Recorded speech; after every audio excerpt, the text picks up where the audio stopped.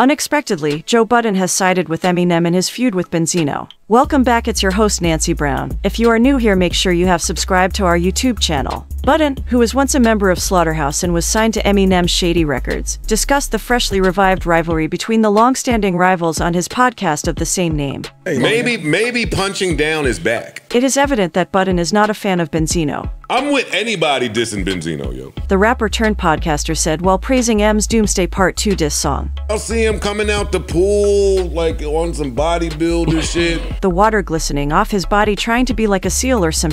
Old niggas shouldn't do that. He do too much shit that old niggas shouldn't do. And I know he tried to bang that transgender. I don't care what that nigga said. Okay, come on, Joe. I know he did. Budden also joked. Now me and M on the same side. Look what you did. Benzino before clarifying. And I don't even have no problem with Benzino, but Benzino do make looking 50 corny. Yo, Eminem should be called Skittles, sweet ass motherfucker. Candy. Benzino provided his statement the same evening that Nicki Minaj responded to Megan Thee Stallion. Even though this new song is only 85 seconds long, it packs a lot of big shots into that little time. Yes, Eminem, bitch ass feminine, Maddie like melanin. For example, the media tycoon asserts that Eminem is a drug addict who is a woman. Know a custody when I see one. How many times you overdose? Cracker on crack. He also criticizes him for being a culture vulture and a white rapper. Invade our culture, then insult us. Time you get exposed. It's quite harsh and demonstrates his hate for M. As you can imagine, fans are beginning to weigh in on the track and its merits. For instance, fans were quick to say that Benzino may have won the battle. They had praise for the diss track and how he was bringing back iconic rap beef. Can't lie, Benzino cooked that John, one person wrote. Y'all hating this low-key ate, said another. One person even said these latest feuds are the doing of Cat Williams. This is all Cat Williams' fault. Everyone is fighting, the user wrote.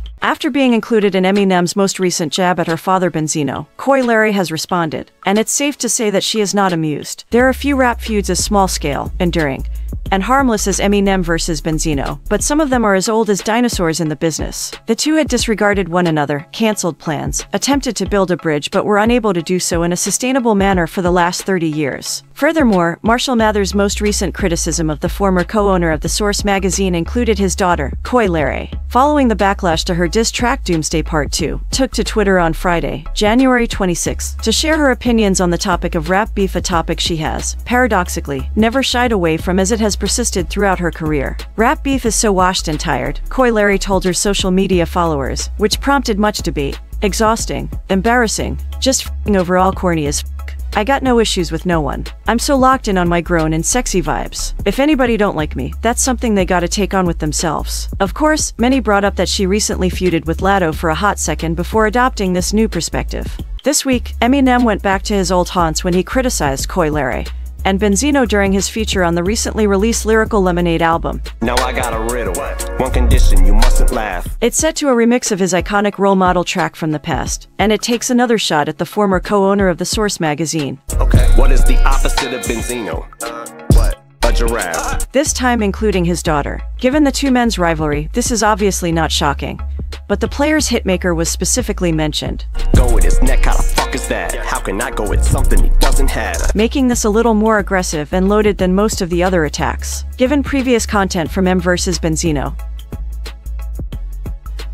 Arms so short he can't even touch There isn't much to see in terms of the bars themselves, though. It will be intriguing to observe if any of them reacts, though. Wow. Sorry, I don't mean to upset you, Ben. When I talk about all the debt you in, Eminem continued. I hear that you've been creeping on the low in them cheap hotels that they catch you in.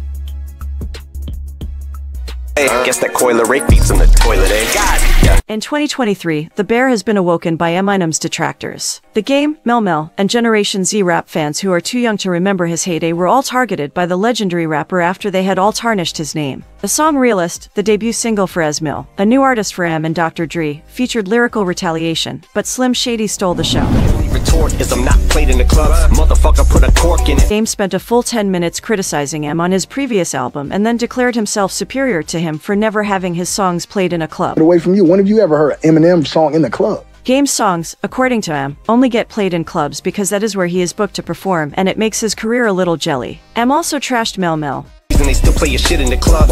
It's cause you still performing them. Who had earlier this year raised his profile by criticizing him for being a white rapper who benefits from the audience's preponderance. So now if Eminem was just another nigga like all the rest of us. M openly acknowledges being a guest in hip-hop on the song, a term used to acknowledge that black culture gave rise to the genre, but emphasizes how his success contributed to the genre's global ascent. He then mocked Mel's reputation as a gym rat by deftly making fun of the idea that the rapper uses steroids. And I'll be the last to toy with a juice head whose brain is like half destroyed like a meteor hit it. Well, there went Mel. We lost his asteroids. Get it? Asteroids. The young whippersnappers of Gen Z who criticize M arguably felt the worst of his wrath. Some of them weren't even born when he dropped his first studio album back in 1999. And M coldly credited their era for elevating the country's school shootings. Y'all need to stick to what you do best. Shooting schools up, gat. Go load up rounds in your parents' gats, and go to class and let off with the strap and go to town. M fumed at the kids. Now that he's not as big as he once was, let's see if irate mothers will let him get away with that line. Rap isn't a sport, according to LL Cool J, but M didn't get the memo because he's out there playing rugby. That's it for today, thanks for watching. Tell us what you think in the comments section and most importantly subscribe. See you.